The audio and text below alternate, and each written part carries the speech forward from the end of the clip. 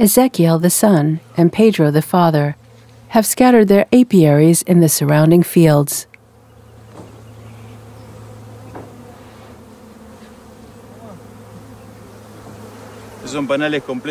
That's a full tray of honey. It's time to take them out.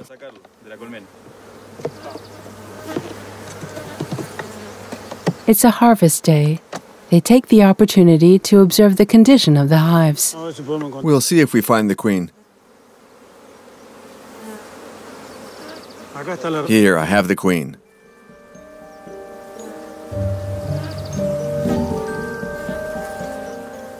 There's a story that says when a hive is orphaned by its queen, we sometimes hear babies crying. Once we were checking a hive. It seemed healthy, like those we see today, when we heard a noise like a child crying. I told my son, "This hive is surely orphaned." He replied, "But no, it's not possible." We looked at the hive, it was healthy, but it was orphaned.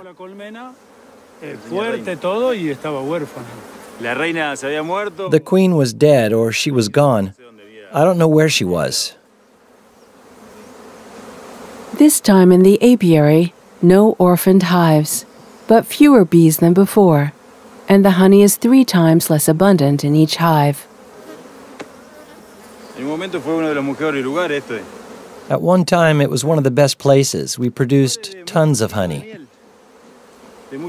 There were lots of animals and lots of pastures for the animals. So there were a lot of flowers for the bees. This is the first act of this story. The big problem is the arrival of soybeans. Soybean brought the spread of pesticides, and the pesticides increased the bees' mortality.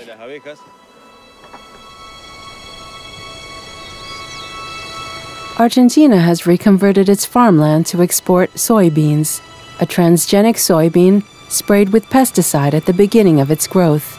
At this time of the year, the fields are toxic for foragers. And that's not all.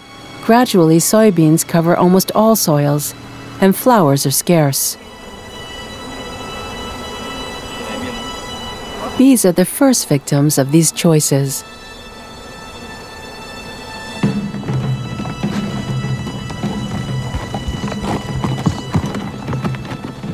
Hi, Pedro. Hello. How are you? Good, and you? Wait for me. I'll see you later at the house. Okay, we'll wait for you. Thanks. To plant their hives, Pedro and Ezekiel depend on landowners who give them some space for a little honey. Here, the owners still keep some pastures for the cattle. But for how long?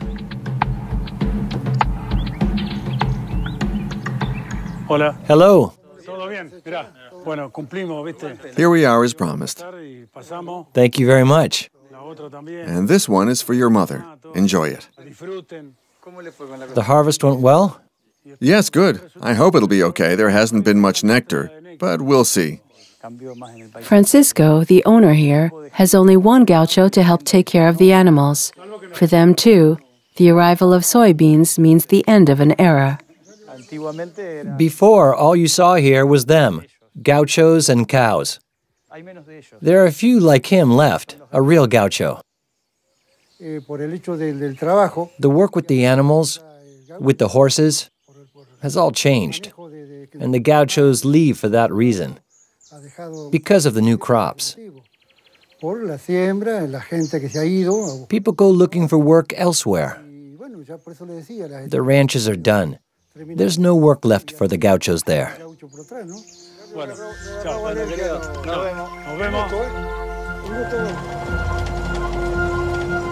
The harvest is finished. Pedro and Ezekiel leave for the city. That's where they'll put their honey in pots.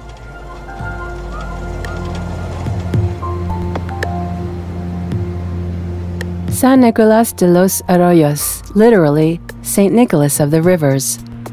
The city is settled on the banks of the Paraná River, on which it depends. By the river, giant cargo ships will leave filled with soya towards China or Europe. By the river, the steel produced by the immense factory will also leave. It gives work to the inhabitants of St. Nicholas.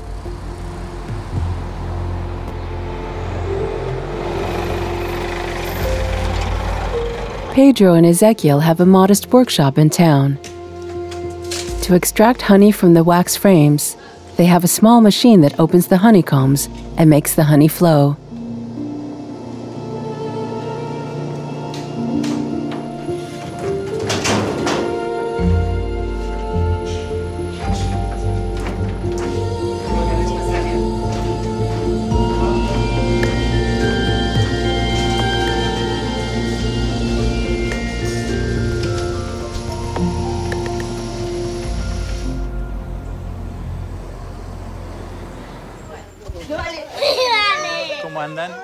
In the family, beekeeping came by surprise.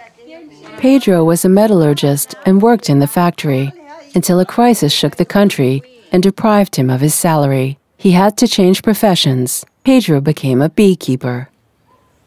At first, it was just a way to make money. But then beekeeping captures you. We developed little by little.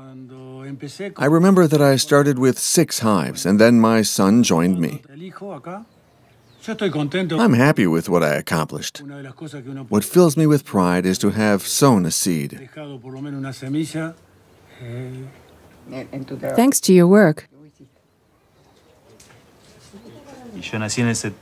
I was born in 1979. I went through all the stages of the profession. I know them all. My father taught me everything he knew. So there you have it. Here we are today.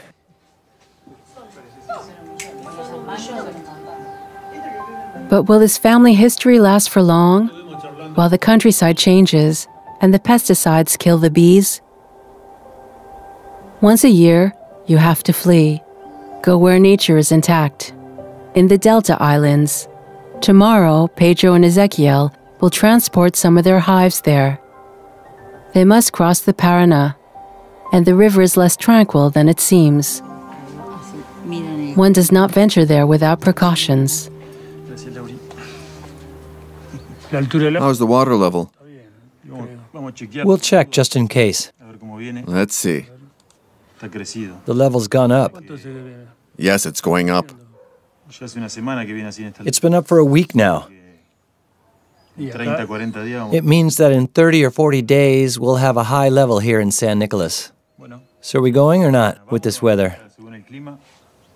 Yes, of course. Okay, we're going then.